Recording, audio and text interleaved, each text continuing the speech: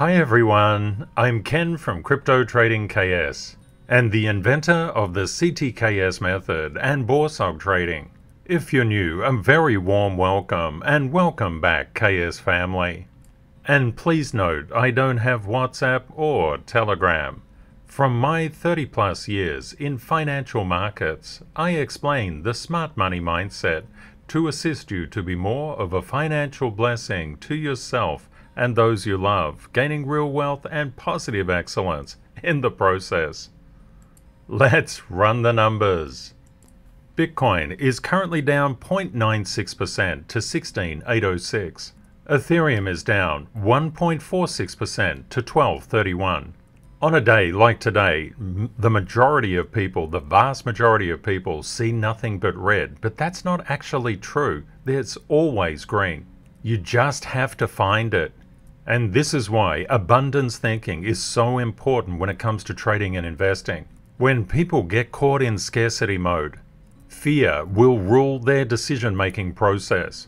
However, professional traders and investors actually hunt out the green in red days like this. It is there, you just have to find it. And the key is to just start small and scale. As crypto technical analysts, we first mark up our charts with the CTKS method. This helps us to actually understand where smart money is buying and selling. Then we look to the external market, checking world events and collecting probabilities. We pop back into the crypto market, finding the market's focus, understanding that opportunities reset daily, and enhancing our pattern recognition.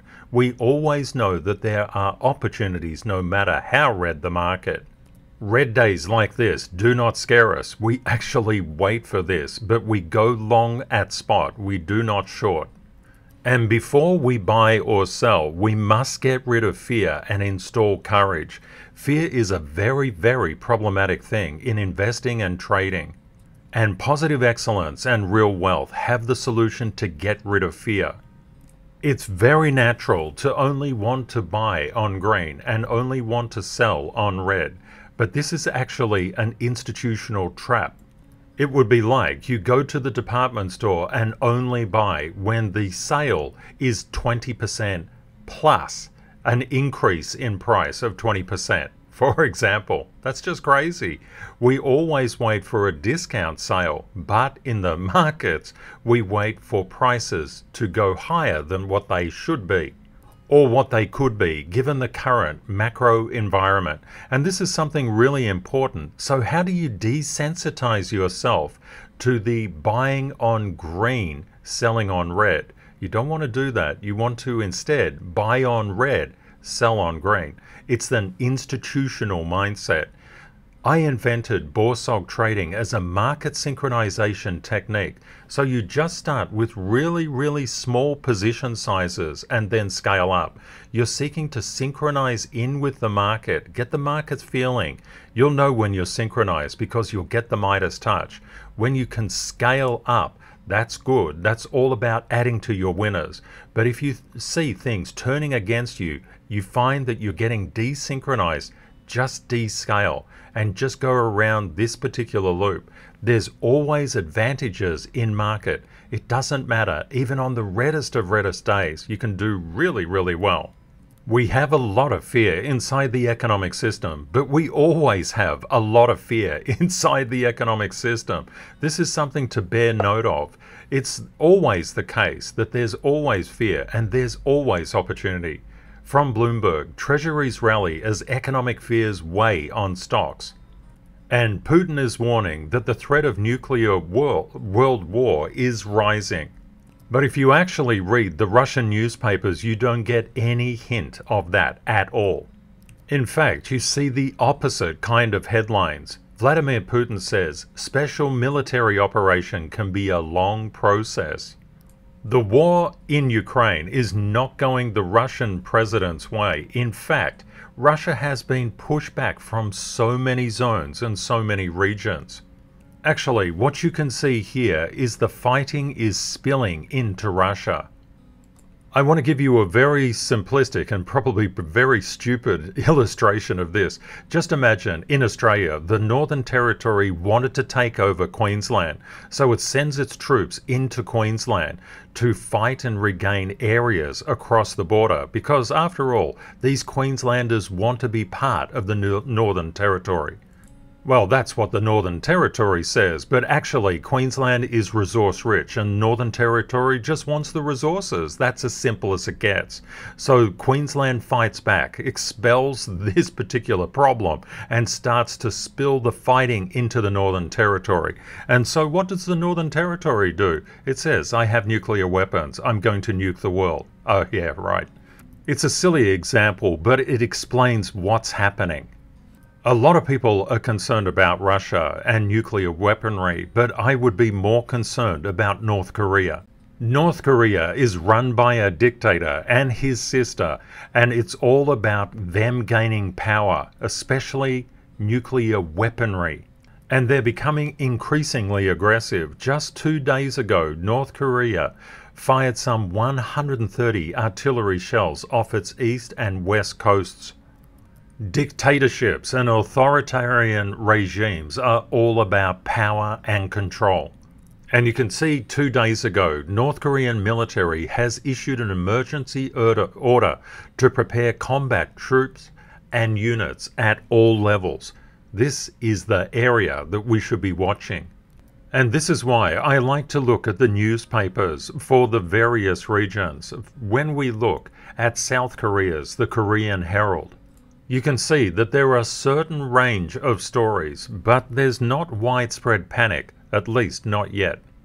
To assess if geopolitical risk is getting out of control, please have a look at the gold futures. They can give a really good story as to how much the world is paying attention to something specific.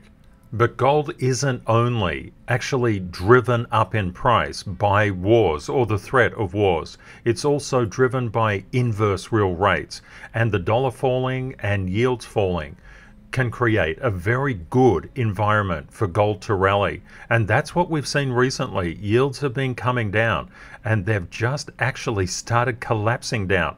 The dollar has been coming down. Bond prices have been coming up. There's a lot to understand about the economic system. It's all interconnected and intercorrelated. The two things to keep your eye on at the moment are the VIX, the volatility gauge of the market, of the S&P 500, and the VIX has been coming down. Fear has been coming down out of the market for some time. And what does that do? That actually increases price. But we've got to be aware, VIX has been coming down for a long time. So why didn't the markets just rally? You can see the VIX has been coming down and down and down. Why weren't the markets just going up and up and up? Because of the dollar.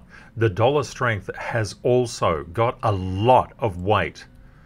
These are very complex interrelationships, but it's really important to understand when fear goes up, the majority of cases of times, the majority of probability is that prices will come down. If the dollar goes up at the moment, sometimes it doesn't correlate like this, so just be aware of simplistic associations. But at the moment, if the dollar comes up, it's likely to be a flight to safe havens, just people pulling their money out of the markets. And I do a deep dive on this in TM6 inside the Masterclass. And Masterclass students, you'll also get my live charts in TM6. One thing that we do not want to see is the S&P 500 lose this lower level of support at around 35.77. That could herald very negative things to come. So we want to see what is the structure of structural support and resistance inside the S&P 500. There's only really one way to do this, and that's through the CTKS method that actually looks at all of price action, not just recent price action. What we're looking at are zones of support. Anything that is shaded below the current price of 39.33 is actually support. And we can see we've got a lot of support around that lower area. This means that the S&P 500 could come down, find support in this zone above 36.10, and actually keep on going up. There's been a minor trend change with this particular peak, so we need to keep this in mind. So what we're actually looking at is that we do not want the S&P 500 to lose this lower level. If it loses that lower level, that's not good. There is support below, but it's starting to thin out. You will learn how to do Stanfield zones, these shaded areas, and they're actually from structural resistance and structural support, and they're very, very powerful. In CTKS method version 2, coming December 11th. Just to give you an idea, if you were to actually look at the SPX, S&P 500 like this, you would not know where the structure is. Why is that? The S&P 500, the SPX, actually started trading on the 2nd of January 1871. When I actually put structural support and resistance levels, I'm going all the way back to the 2nd of January 1871 to do so. This is the CTKS method. What is the CTKS method? It's a new standards-based process that reveals smart money buy and sell levels from any price chart. You can learn it once and apply it for a lifetime to any price chart to think and profit like smart money. And it's applicable to global stocks, global market indices, metals, energy, industrials, currencies, bonds, and crypto. The outcome of the CTKS method is to create SLs or Stanfield levels. These are smart money resistance levels and smart money support levels. That's where smart money comes in and sells and buys as well. And we can see these lines are very, very well respected in the market. What we can actually look at, this is the DXY, the US dollar currency index. The DXY literally sold down from a smart money level of 106,998 all the way down to 104,113. It's actually started to come up.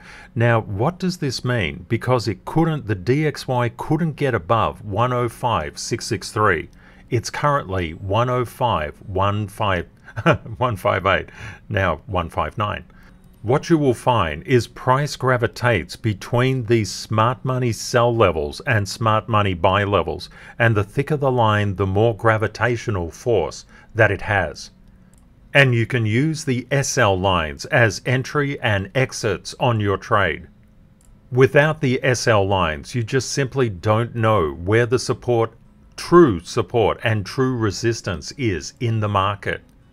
These support and resistance lines have been drawn from the start of price history to the current price, and the start of price history in the DXY is actually the 2nd of January 1967. You'll find the CTKS method unlike anything you've ever seen before.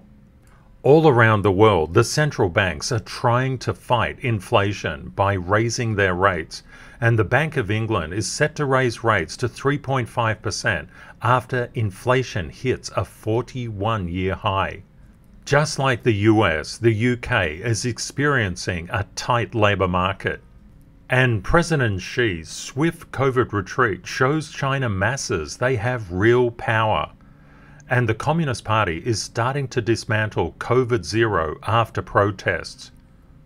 I've been saying for quite a while that it's going to be a trader's market, perhaps for the next 5 years. World economy heads for one of its worst years in 3 decades. When you're an investor, you have to get on the right side of the trade. That means that things are going up because typically investors buy at spot with money that they have and then just ride it all the way up. Of course, some investors use leverage, but the concept is when you get really, really choppy markets, just investment strategies do not work, but trading does. The next FOMC meeting is in around 7 days, and there's currently a 74.7% probability of a 50 basis point increase in the federal funds rate. The Fed has an enormous problem. As the markets rally, break-even inflation rates actually increase. They need to kill the markets, well, at least temporarily. And so that's why so many people are coming out with bearish comments. And we saw in the recent analysis of Jerome Powell's speech, that the labor markets are really, really tight and there's a long way to go to fight inflation. The Fed sought to nuke inflation by basically nuking rates, exploding them up.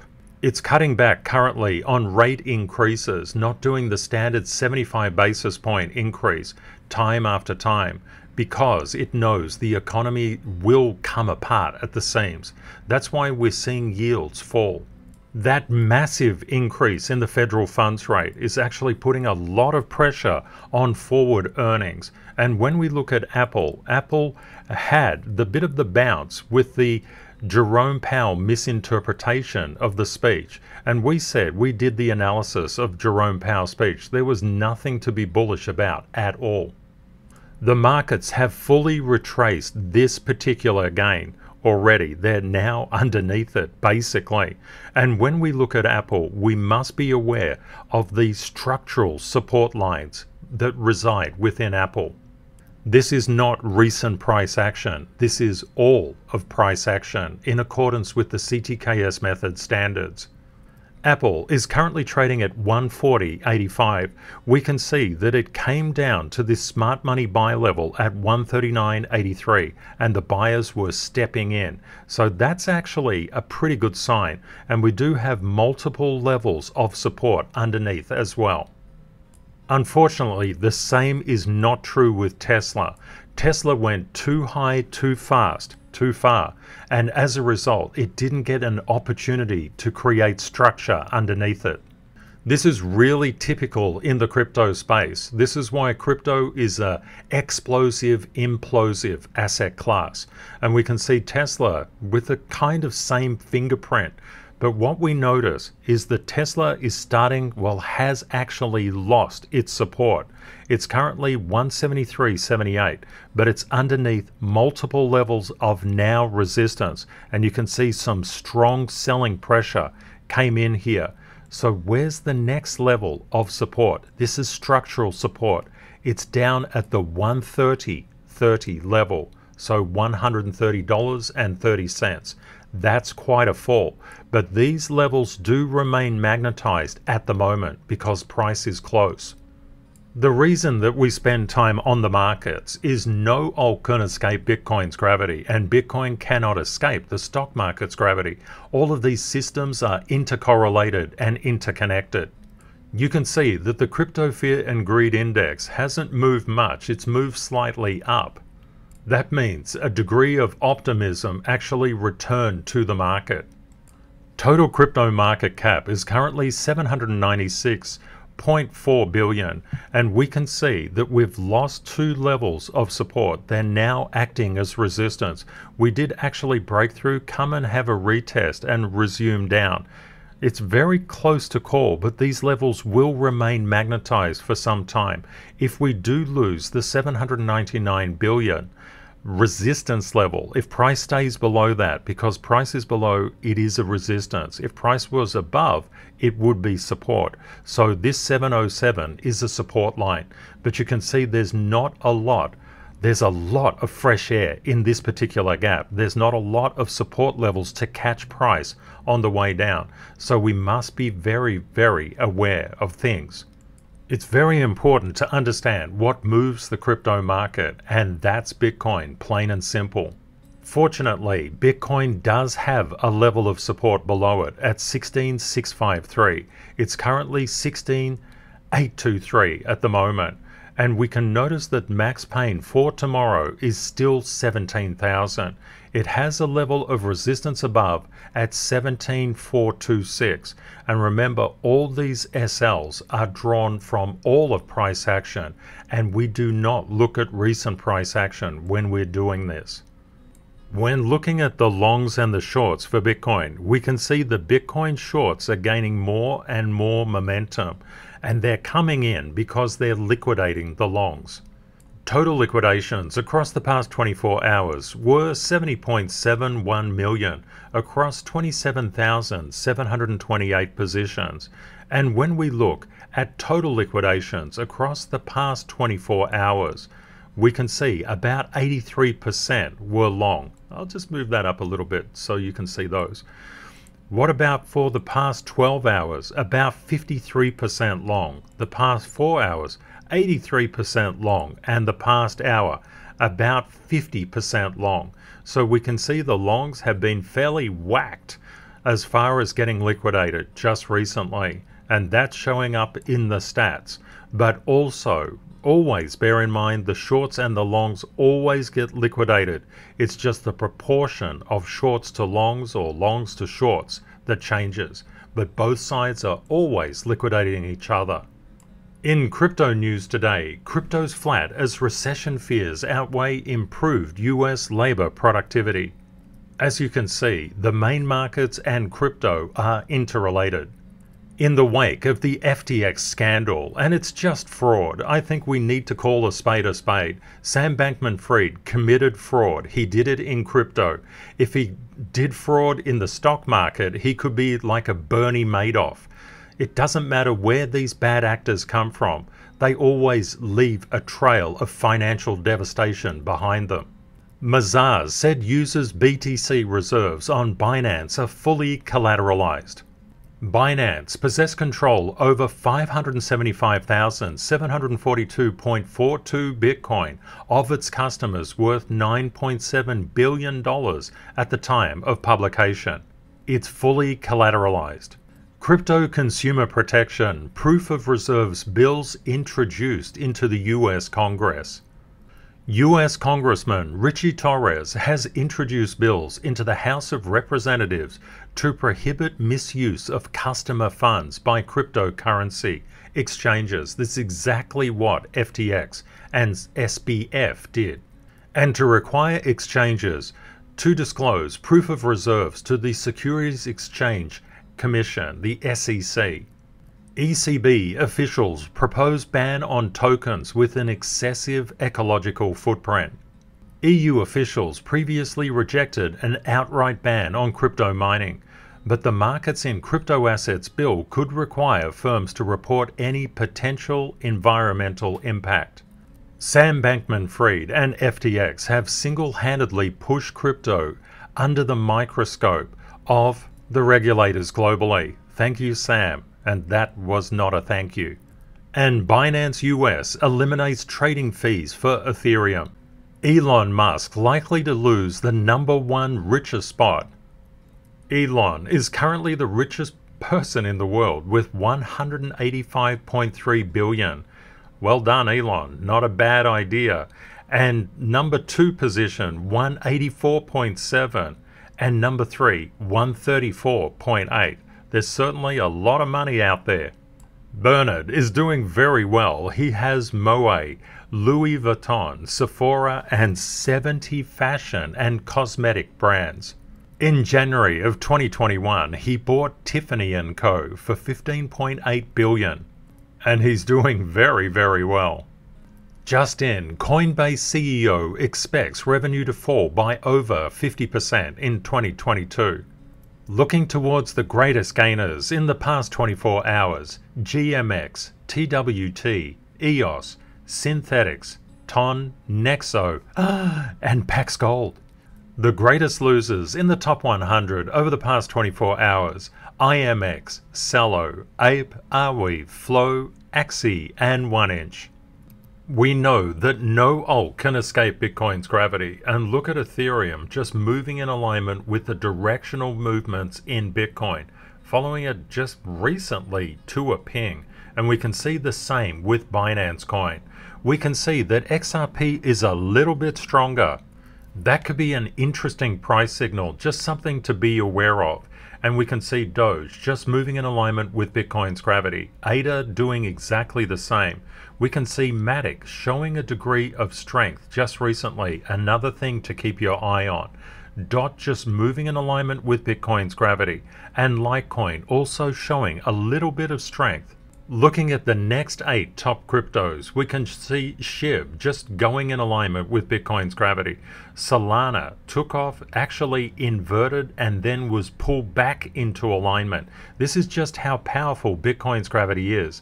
Nothing can escape it, ultimately. In the short term, yeah, absolutely. In the long term, no way. That's just not how the crypto market works. And we can see Tron starting to gather a little bit of strength here. That could be really good. And what about Uni? Also starting to gather some strength. Link just moving in alignment with Bitcoin's gravity. AVAX a slight amount of strength. Atom no strength at all, looking really, really weak. And XLM also looking weak. Thank you to everybody who commented in yesterday's video. And Dan said, the thing I love about the masterclass and daily videos is the compound knowledge, digging into complex concepts and initially it making no real sense. With effort, determination showing up every single day. Every so often there's a profound light bulb moment where the concept that was previously confusing just clicks into place, and that makes a whole host of new concepts now available. This then acts as a new carrot in the quest for mastery. Oh, beautiful, Dan. And to Beardy, happy birthday for your beloved twins, 1 year old, both today. How cool is that? And well done again, Beardy, Tails, and Let Me Know Barry, for putting together that trailer. How cool is that? As Beardy said, it should be a ripper. What is this mythical trailer of which we speak? Let's play. And a big thank you again to Beardy, Tails, and Barry. Wow, what a creative force. And Beardy said, this community is so positive, creative, caring, and fun. So happy the universe landed me here. Oh, Beardy says, if this is the bear market, I don't think my heart can withstand a bull market. It's already full. Oh, Beardy.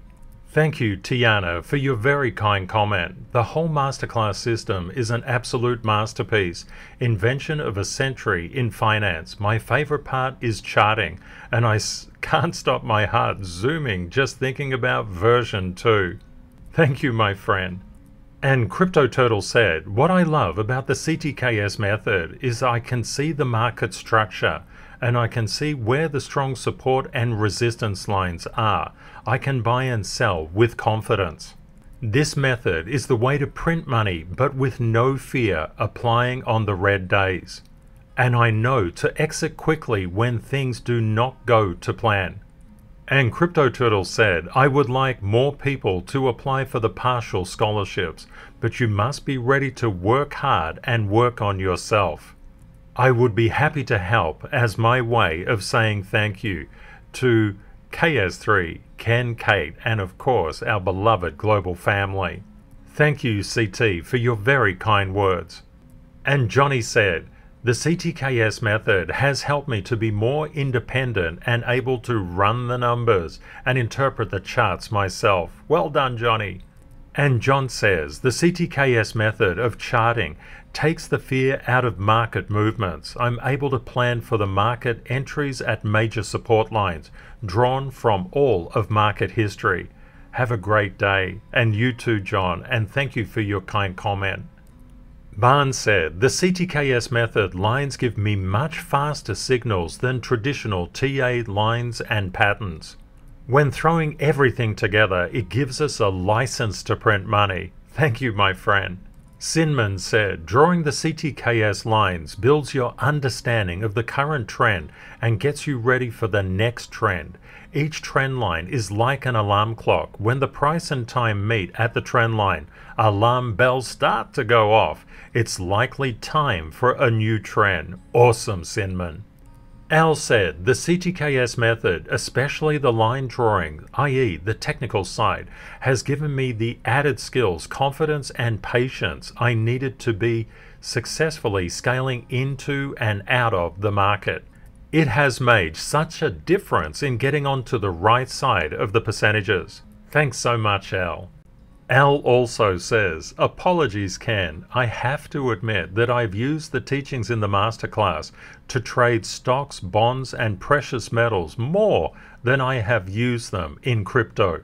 They're even being used on a longer term BORSOG trade in real estate. They seem to work on every asset class. Many people would like to know what's different between version 1 and version 2. Massive amount of difference. Version 2 is applicable to any financial instrument, and I've checked them all. Al, you're going to absolutely love this upgrade, and Tiana, that's what's different. I'm always looking for ways to help our beloved global family. Stay tuned, the 11th of December is coming, and it's going to be awesome. Dinesh wrote, Ken, to answer today's question, the CTKS charting method has given me the blueprint to draw up the structural view of any asset based on candlesticks or trend charts. Having this ability reminds me of when I first learned how to draw and mark up engineering drawings of components in my university days, and giving away that I had a career as a systems engineer. This means that I can mark up the foundation and top-level architecture of any asset, just like Al does with stocks, and be able to look at it objectively with current price actions. Thank you so much for your comment, Dinesh, especially with what you're going through at the moment. And it's so hard to hear that your daughter's mother-in-law had passed away. If you're going through a life pullback at the moment, please know that our global family's love and healing thoughts are with you. You're not alone. There's a lot of support within our community, and you can see that the people within our community, they're very genuine and very caring. And they're absolutely full of positive excellence. At the heart of positive excellence is an abundance mindset. Abundant and positive. The concept of abundance thinking is a really important one to discuss when we look at the world as an abundant resource, and we know that what we give out to the world will come back in time, but we just go slow to go fast, just working on having really solid foundations as we go, such as inner and outer peace, kindness, authenticity, integrity, loyalty, decency. All of these things are beautiful ways to live. This is in direct contrast to Zone 1 and Zone 2. Zone 1 and Zone 2 is all about scarcity. It's about the lack of abundance. It's all about survival. The one thing to always bear in mind, people can have infinite wealth and be in survival mode, be in Zone 1 and Zone 2. It's not about money. It's about thinking. That is why there are actually 3 levels of thinking: poor thinking, rich thinking, and wealthy thinking, and they're all completely different from each other. I'd love to hear your thoughts on this in the comments. What do you understand of the differences between poor thinking, rich thinking, and wealthy thinking? I think it's a beautiful thing to talk about because it will help an enormous number of people, and I love reading out your comments. The pathway to wealthy thinking is within the CTKS Creed. I know the universe wants me to succeed. Every day I show kindness, integrity, and gratitude. I know opportunities and life reset daily. I am worthy. I go slow to go fast. I start small and scale with BORSOG. Life pullbacks give me the strength for the next life rally. I am dedicated and committed. I win or learn and never blame, and I never let a problem beat me. Saying these positive words to yourself creates abundance thinking, and that's particularly important on red days like today. And as a community, we never let a problem overshadow us. We always have a solution. Stay safe out there, my friends. Take care, and see you next time. Bye for now.